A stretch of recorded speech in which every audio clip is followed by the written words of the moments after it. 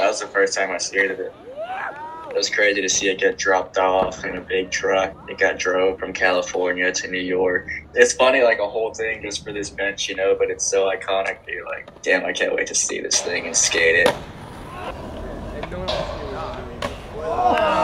My main thing, I was like, I want to see this to see how gnarly the switchback nose one is. And then when you see it, it's definitely fucking gnarly. Some things you're like, all right, this thing's got to be super perfect. It'll like make sense. No, when that thing showed up, it's not low. It's kind of long. Kudos to AVE for sure.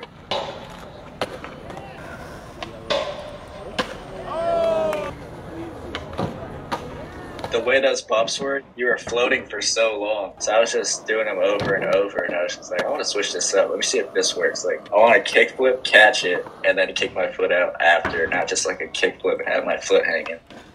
And then I tried one and it worked, and I was just like, oh, that was fun.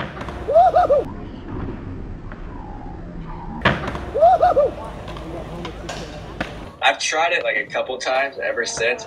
It's more of just like a fun thing, and it's kind of just like, all right, we get it.